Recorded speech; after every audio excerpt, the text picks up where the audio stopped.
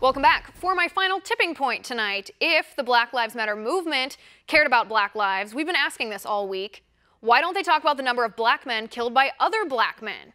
Instead, they point their fingers at police. They blame white people for oppression. They call me racist when I tell the truth.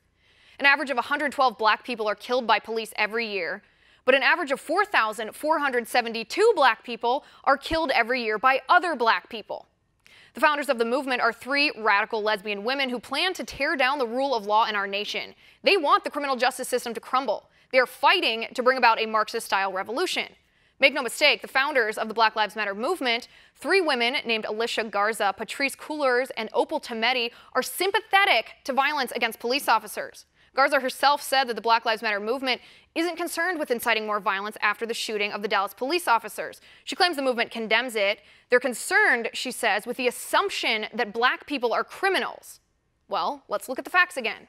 Of course, all black people are not criminals.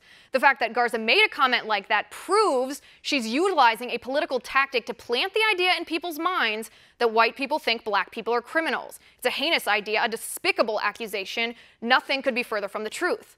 But Garza, again, isn't concerned with the truth. She's concerned with creating a society of victimhood. The truth here is young black men are astronomically more likely to commit crimes than their white counterparts.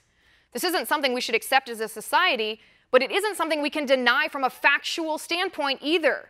If we look at the FBI statistics, we can see for ourselves that in 2014, blacks committed 5,173 homicides that year, while whites committed 4,367.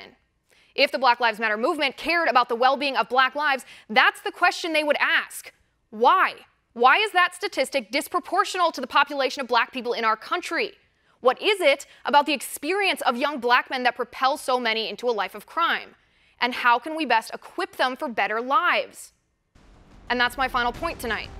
Reach me on Twitter at Liz_Wheeler. And if you liked the show, please send me an email at oann.com/contact. And be sure to catch Tipping Point again tomorrow at 10 p.m. Eastern. And have a good night.